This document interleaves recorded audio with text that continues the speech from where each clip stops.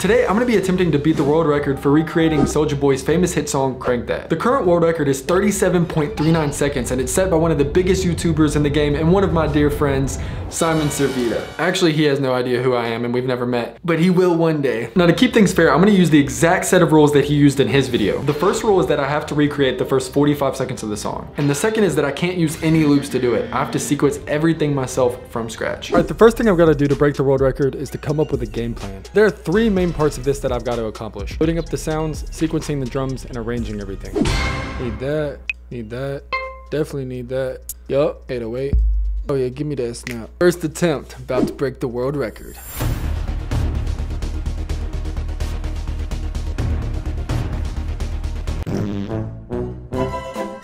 Damn, I got a long way to go.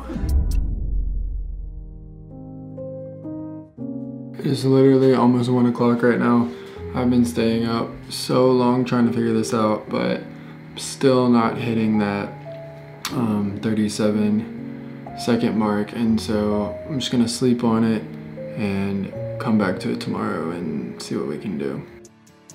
So I spent all morning coming up with ways that I think are really gonna help improve my time. Here are a couple of them. The first major thing I decided to do was to use Ableton Live instead of FL Studio. I'm way more comfortable with Ableton and I know I'm gonna be a lot faster in it. Second, I decided to take one from Simon's playbook and combine all the sounds into a Crank That folder. The third thing is that I decided to set up the steel drum MIDI so I would be able to pencil them in really quickly and not have to focus on all of the other notes. After that, I spent a lot of time analyzing the arrangement that Simon was using for his video. I knew to beat his time, I would have to think outside of the box and come up with a creative way for me to go faster. After all of these adjustments, I was able to get my time pretty consistently to 40 seconds. One thing that was really jamming me up was having to highlight everything and then hit Command D to duplicate. So I decided to create a shortcut for this. And so when I would press Command Shift A, this made this process way faster and gave me the confidence that I was ready to take on the world record.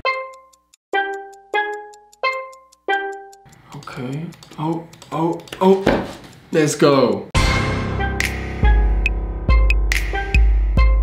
After a couple more tries with my new strategies at 4:25 p.m. May 6th, 2022, I finally beat the world record for the fastest time of recreating Soulja Boy's Crank That.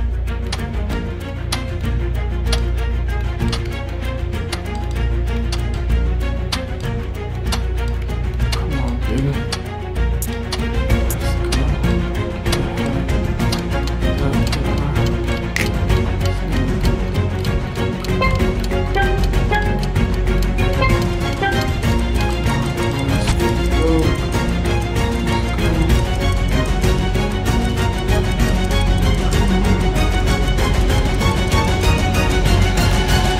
Oh, 33!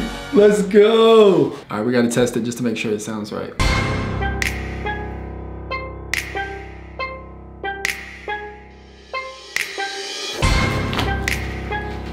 Hey. Now, all competition aside, I wanted to thank Simon for inspiring this video. I actually had a lot of fun doing it. If you haven't already, subscribe to the channel. Make sure to let me know what videos I should do next. But yeah, regardless of anything, y'all keep vibing and I'll see y'all next time. Love you.